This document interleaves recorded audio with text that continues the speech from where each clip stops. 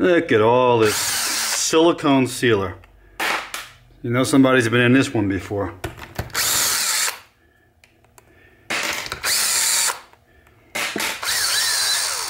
Kind of rare that you have a tag. You got paint all over this transmission, and the paint is covering all the crappy silicone sealer.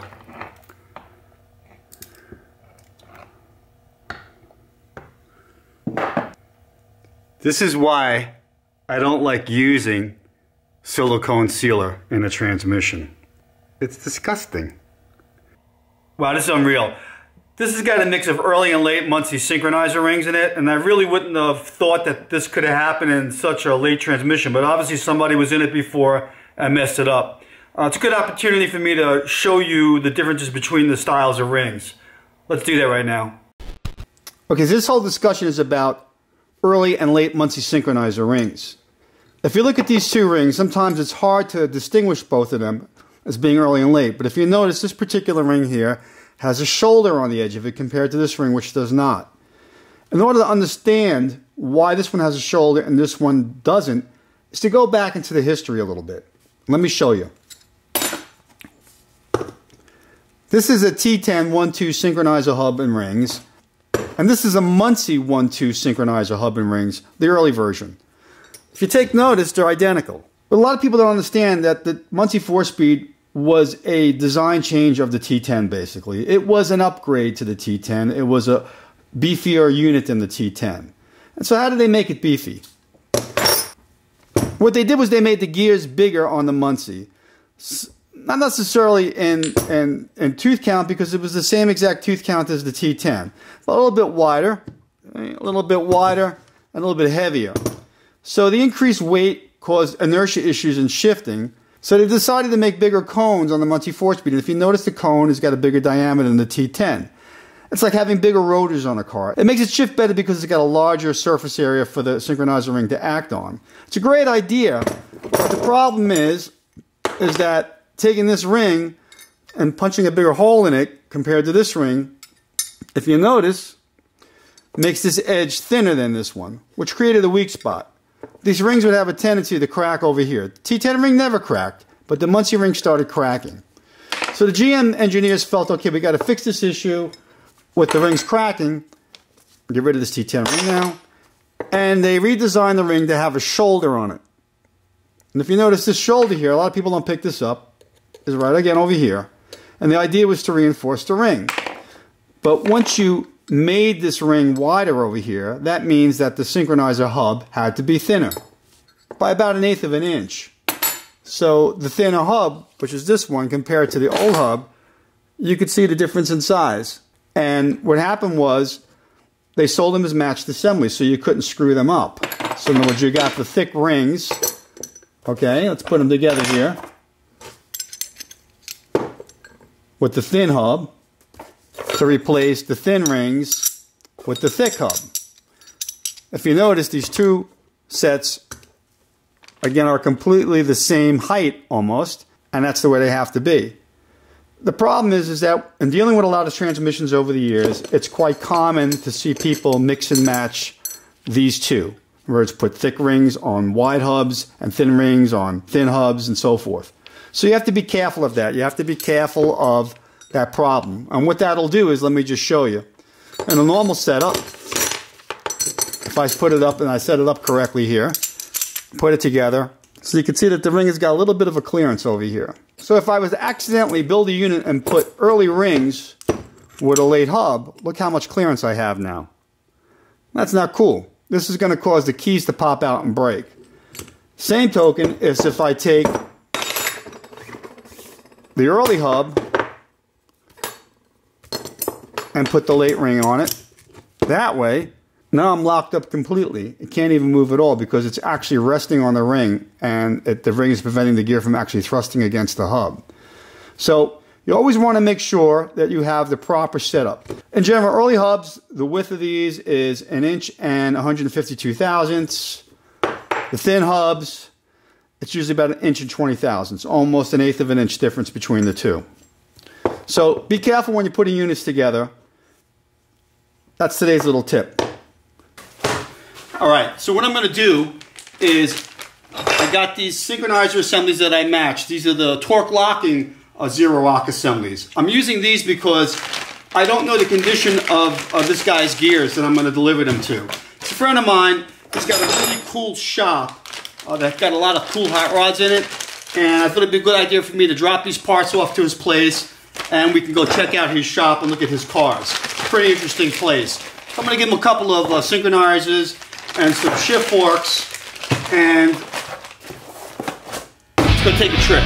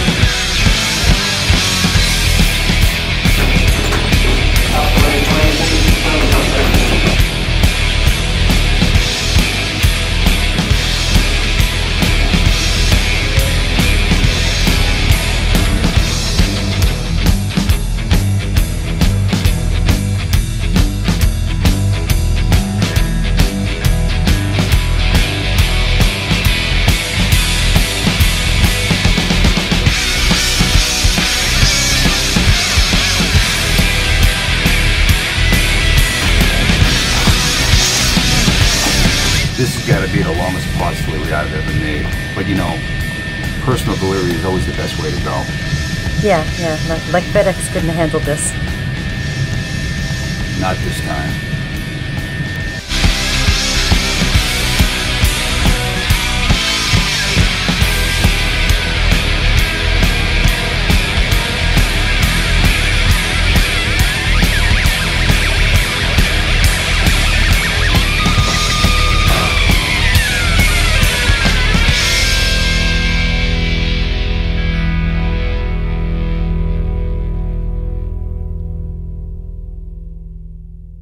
When did you finish? Well, you didn't finish building it technically. It became drivable about 5-6 years ago when I got these Manafrey. Right. The guy that owned the book was secured the original coupe, had already collected this stuff to build a clone of it. Right. And when he got the real car, he didn't need this anymore, so he sold me or gave me the Manafrey. I think the guy's name was Steve Raines, wasn't it? No, it was. Yeah. Chop's wrong. Rear fenders are wrong, the tyres and wheels are wrong, but these are hard to get. These wheels are almost impossible. They were sort of $2 swap meet item in the 70s. When mags came out, no one wanted these anymore. Nobody wanted the regular chrome wheels. No, but they're absolutely, vitally important for this.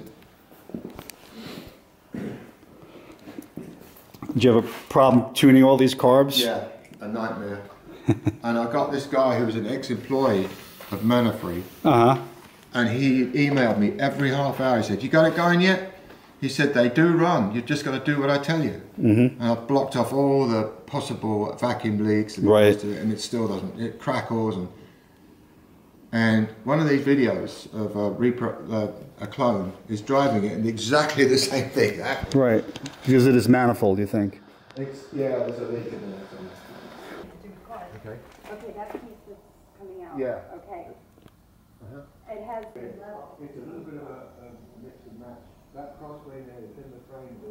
There's a lake about 1920s. I think the barn had a short end. Oh, sweet little now. Yeah. No, it's on time. Oh, thank you. Sorry. Wow. See, and then you'll be a sweet bar for an oak tree to survive is a miracle. Really? And how long will it stand like this? You guess as good as This has got that custom chassis on. Sorry, a Trey Warden chassis. Right. He's in, where is it? And they both have Muncies in them? That's got a 5-speed. Oh, it's got the 5-speed. The Tremec is in there. That's got a 4-speed. That's a regular. So this is like more of a retro mod. Right. All stock. Cool. This is going to have, to go down to the gel coat. That's very cool. I built this car from the ground up. Just I boxed the chassis, made the cross members. I love this. Yeah, they're line fire headers. Pete Shaporis built a set of those and then put them on the market. I don't like ball stuff, you know. But who's going to build headers when you've got a car ready for the road? Right. And my friend Neil did the interior. Very cool. It's got diner, kind of 50s diners. Definitely, definitely. And you have ETs on this one too? No, they are, they're American, R something. American Racing? Yeah, they're American, but they've got a rib.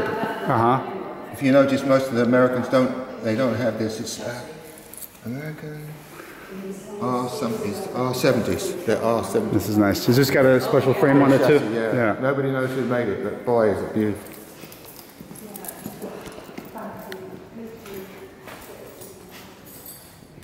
Because it's misfiring. And yet the other day I started up, it wasn't. So it's an intermittent.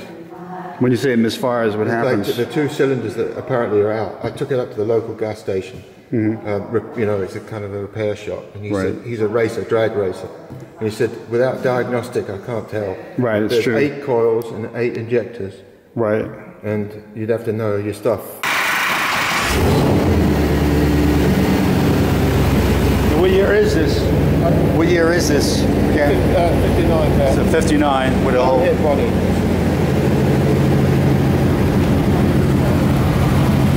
See that wobbling like that? They shouldn't just miss it. Right, yeah.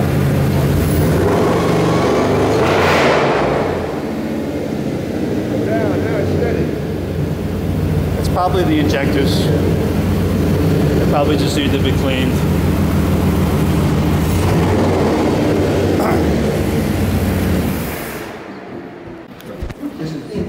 This is an unknown Muncie. I think it was in the one of my original cars. But I set the shifter up correctly according to your. Right. That's a 55 Chevy linkage like that one. It had the thing for the bench seat like that. Yeah, but I'm not sure if that was stock, but it yeah, but they had to do that because in these cars the shifter ends up so far forward. Yeah. You know what I mean? And if I don't mind. no, it's great.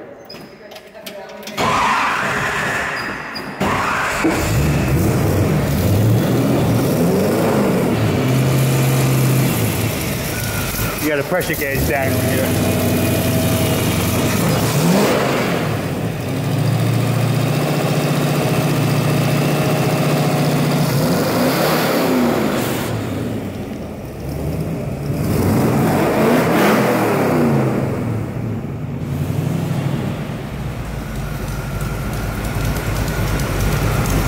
Nice. It's got kind of a lope to it. Yeah, they reproduced this whole body is now produced by United Pacific because it's absolutely spot on, better than the original. Right. The contours are correct, everything's correct. The trade name, I ordered it, the code was the same, exactly the same. The chassis paint was made here and that was done in California. I mean, look at the difference, about 10 shades lighter. Yeah. But actually, it looks nice like that. You know, it might be two-tone. Yeah, I might be too much with that. I'm going to leave it. I'm not going to bother. No, I think it actually adds a nice little contrast to it and actually brings out the frame. Sometimes it looks navy blue. Sometimes it's rich, deep purple. Some angles it changes colour. It's a beauty. It really.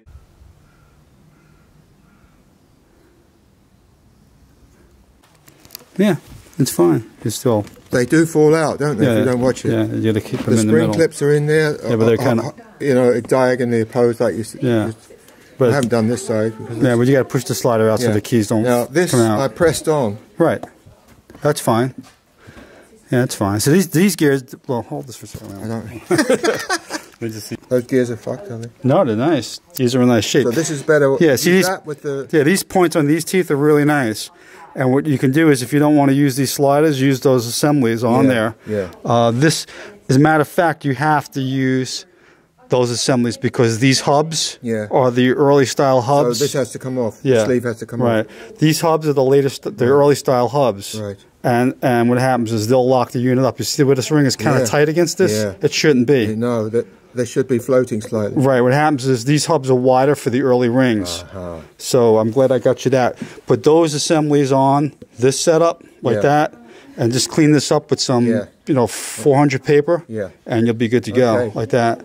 And if you're going to use, so this has got to. I've got to press. Put this in the press. Take this off. I use the case as a press. You know, put the case down there and then press right the way through. Well, this may come right off this assembly. This one, oh, but of course this, it comes up that way. Yeah, right. Okay. This one that you just still has to come off if we're going to change that, though. Right. You got to just put underneath here. I don't know if they got clamps or some way. Yeah, it's just. This is all I've got, though, Paul. Is that? Yeah. Something like that. Yeah. That's all. Actually, if you take this off first, you'll be able to pull the gears against these over here. Yeah. Like that. Okay. So if that'll work fine. All right. And then these tails. Here, this is the one with the speedo on this side. I got a bit mixed up. One was painted, one but wasn't. Use the one with the speedo on this side. Yeah. And just press the gear so if the end of it is here. Yeah. Facing this part over here. Okay. And it'll work fine. Right here. Oh yeah. Right. They're both the same. They're both the same, right. Use the later tails. Yeah. This is the painted one. I don't know. That's a later case too. That one. Yeah. This one's definitely a little bit edgy. You can feel it if you turn that. Yeah. Yeah, it's an M21 with the 221st gear. And the thing is the M21. These are. Yeah, see the ring on it, the rings. one line? Yeah. That's an M21 with the 220. This one that you're working on, where's the input for this one? It's probably in the. Oh, here? In the drawer. One of the drawers. Unless it's. Because that cluster that you showed that was greased up. Here's all the parts. You know, the counter gear. Hey, these are actually in good shape, these forks. They're not bad. But, you know, see the way they're worn here, though? I would put the new ones in. Yeah. I thought, no, we got, you know, I think this one's worse. Yeah, and I just changed them out with the other ones. I got you. Yeah. That way it'll be a nice crisp chip. The counter gear that you showed me with the needles in it. Oh, yeah. That input that goes with that will be a better set for the street than that other one would be. Right. Like that. Yeah, see, this is the M20. See, with the 2 rings on it? Oh, yeah. Yeah, and this has got a better first gear. This is going to have the... That's pretty good nick, isn't it? What? These teeth? Yeah, they're in nice shape. They're in nice shape. See, because these engagement teeth, they still got some point definition to them. They're not really too bad. And it'll work fine. Okay. It'll work this is fine. all right. This cone. Yeah, just clean them up. Like what I clean the cones up with is I hit them with 400 paper. Right. And then, like I use... Like 2,000. Then 2,000, I clean it up like that, and it works really good. Do you spin it, or just do it by hand? I just do it by hand, because I don't have a lathe. You have a lathe. Yeah. That's where the left-hand thread goes, isn't it? Right. And you say get rid of... No, you would use this slinger on here. Like this is the new one in the kit that's solid. And I use the new one like that. But this is in good shape. Yeah. That'll be a nice box when it's done. Goody. Like that. And you got, I think, the reverse idler gear you have, like that. Those gears are good. This is probably a better. That's a different. Both the same. Both the same. Right. You know, these always get chewed up on the ends because when they slide past one another, the end isn't being used. Right. Like this, it goes past. So this edge, you know, is kind of sacrificial. It's meant to be like that. Okay. You have your old rings? Yeah, I kept everything. Where the hell are they? Are they in here? Oh, they could be in this box. No. Yeah. No. Yeah. Well, here's the old rings. Here. These are you had the 2 rings from the kit. Yeah. See these rings are thinner. Oh yeah. Than these. Oh, they are. Right. Wow. So what happens is these are the ones that give you the play. Yeah. But so surely you need more meat, don't you? Right. Yes. What happens is this was 63 to 65. Right. They broke. They beefed up the shoulder, but in order to do that, they had to use a narrower hub. Yeah. So the hubs that I gave you are narrow. So that's why it's taking up the slack you need. Right. This won't shift like this. So this will lock the unit up. Goody. Well, good call that is. That's new, isn't it? Yes. The new ones have they say WH on them, like that, or nothing at all, but like that. So all you have to do is just kind of use that setup, and you're fine. Thick is good. Thin is no good. Right. But what happens? You got these hubs are like Yeah. right. These are like 1 1/8". They're actually the hubs are an eighth. The 16th. They're like an inch almost, 1 20 thousandths thinner. Okay. Like that. That'll give more. Right. So that'll be able to move in free. Yeah. Okay. Excellent. So the shaft's in good shape. Yeah. Like I said, just press the speedo gear on right to where it ends up on that, and it'll line up perfectly. If I use a butane burner, that would do That's what I do. Yeah. Okay. Yeah. These are the ones you were showing me, the studs. So I got you. I had some used stud shafts laying around. Man. Somebody snapped them both off. Well, that happens. Well, those are the early ones. They roll over and snap off, don't they? Yeah. Well, that's the 5/16. If you look on the other ones that are on the other transmission inside, those are the 3/8 studs. 3/8. Okay. So these were early ones anyway. They're junk like that. It'll There's work. my selection of gears there. Right. That's from like a later box like that. But the metal ones work better. Those work with clips. These, unless you get them meshed correctly, they're going to chew up, I guess. Yeah, I don't like using the plastic gears because if they come off the clip, then what happens is it's probably not for that, No, I don't know. I keep everything. This is automatic stuff. This is from automatics. Yeah, I guess so. Like that. This is the manual shift ones here. With that. Yeah. So you have everything good. Everything is there. All right. You got everything to build a complete unit now. Amazing. But these are the original bearings. Yep, I kept them. That is a good move. You try and move. Yeah, no, but they're all rusted up. But yeah, see, unfortunately, what was cool about these bearings was that they had, if you look at them compared to the new ones, these have a thicker race on them for the gear to thrust against, but they work just the same. Don't you use it on the Super Spec 25? You use a seal bearing. Yeah, they're much better, surely, to keep the grease in there. Yeah, but on the regular box, you need the oil. Yeah. It probably, it's been rusted and sit for a long time. They're not circles. I don't think we have any tonic left. All right. So gin and gin. The sheep come under here. And look at that, Paul. They scratch themselves. That's the sheep. So I think Jeff just builds the engines in here exclusively. That's it. This is the engine building room. It's kept sanitary. Oh, man. What a paradise place to work, though, isn't it? Yeah.